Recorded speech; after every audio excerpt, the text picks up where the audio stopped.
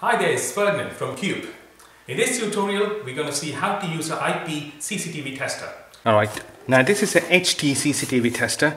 It does test for H.265, which is the latest compression. So any tester that you buy, just have to make sure that's a H.265. And it's 4K, so which is not bad. Let's open this one. It comes with a handy bag.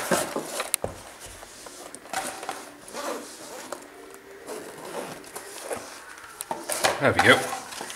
Right, we got a manual, a tiny manual. It's quite hard to read.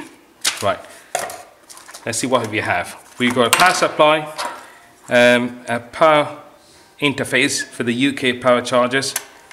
That's for RJ45 to test Cat5 cables. That's the actual tester, which is quite small. The good thing about it is it's quite easy to carry. So you got BNC testers here, and you also have the normal PTZ analog controls, LED light, and a SD card.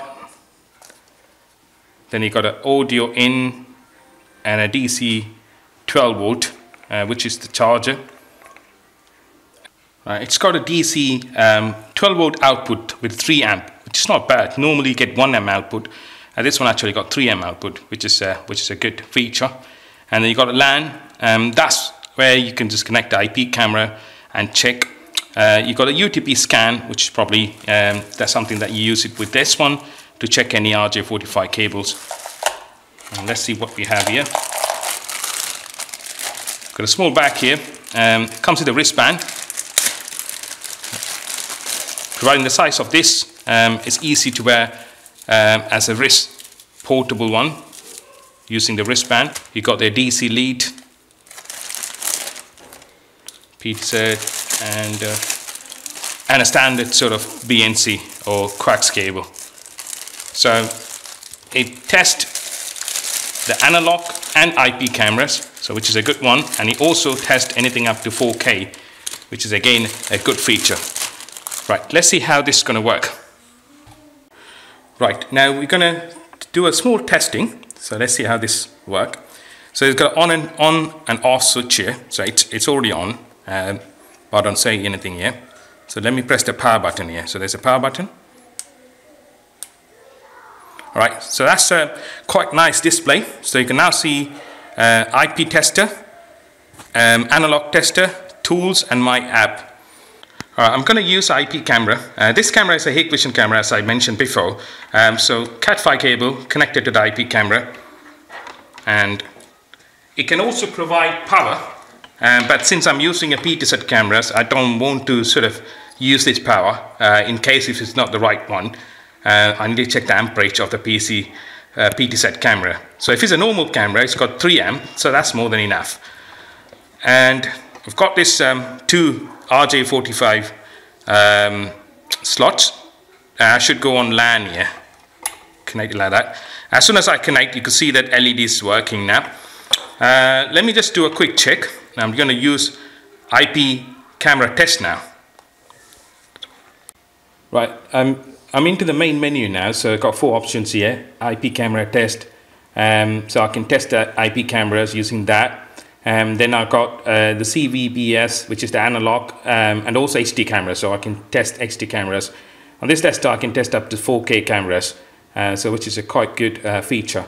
Now I've got tools, and I'm not quite sure what is in tools, but you know, I believe it's the normal analog options. Yeah, you've got the cable tester, your calculators, flashlight, settings, data monitor, and a quick office. So that's a new option. So that'll be interesting to know what that is. So let's go back. So I got apps, so click on the apps. So these are predefined, sort of a pre-installed app for you. Now bear in mind, this is a very new tester, so all the apps are sort of latest app version of it. But then again, if you've got an old tester, you might have to sort of upgrade your apps. So I've got VLS, EC, View, that's like generate ones. So if anyone's using like a Dahua camera, they know about this app, which is called GDMSS HD Lite. That's for the Dahua SD Lite camera. and then let me go back. All right, so I got different type of apps here. So let me just go there, go to the next page, and I've got a manual here, so that's quite handy. So if anything, if you have any doubts, I can click on it and open the manual. Let's go back. Let me go back to apps. Sorry, I've just been to the app. So let me go to camera test. In the camera test, I can do an IP scan, which is normally known as scan, but this one says discovery because it's, you know, the same thing. I've got Hikvision here and then Dawa. So let me click on Hikvision because I'm using Hikvision camera here. Just click on it. When I click on it, it picks the camera. So I've just connected the camera straight to this tester. So there's no router or anything as such. Just connect the camera straight to the tester. Then you can see the camera there. And it says activated because it's a camera already activated. But if it's a brand new camera, you might have to activate it to activate the camera before you start using it. So I've defined a password for it, so it's all been done. But if it's a brand new camera, as I mentioned to you before, you might have to do that. Let me play, see what happens. There we go. The camera opens, it works nice. And it's a PTZ camera. Let me see whether I can move this camera. Right. Okay. There we go. Thank you for watching this video tutorial. I hope you enjoyed it. We got more video tutorial in our YouTube channel. So please don't forget to subscribe to our channel and also hit the like button.